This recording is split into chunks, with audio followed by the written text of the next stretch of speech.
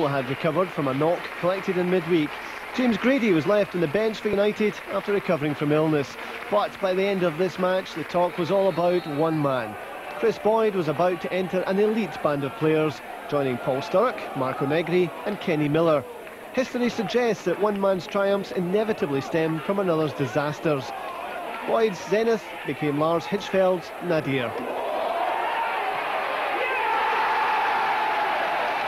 One up for Boyd and Killie, helped by the Canadian goalkeeper.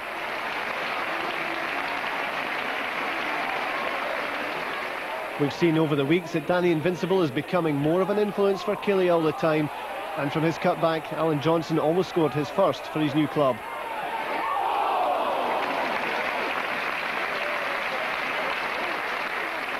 A crowd of under 5,000 were at Rugby Park on Saturday. Perhaps more will come back after this result.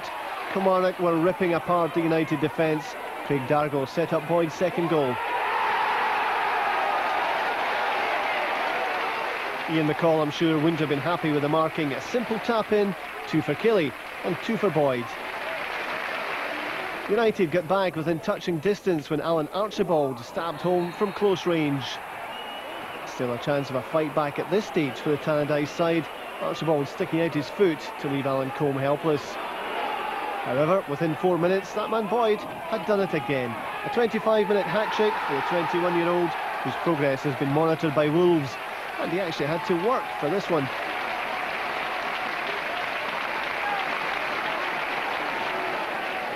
He didn't have long to wait for number 4. Invincibile with space inside the area. Archibald's challenge deemed illegal, and Killie awarded a penalty.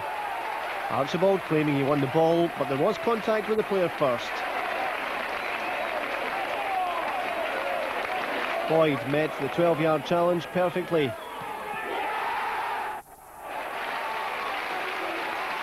Four goals before half-time, might have been 5. This effort disallowed for a push. We've seen them given for other players at other clubs, but not this time. United by now are on a hiding to nothing, so you can understand their resurgence in the second half. Playing for pride if nothing else, although Billy Dodds' goal would have given them some hope. And the reaction of Dodds suggests he still had faith.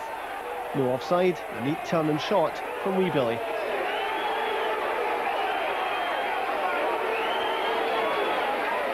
The agony, though, wasn't over for United. Invincibile with a determined run into the area, and history beckoned for Chris Boyd.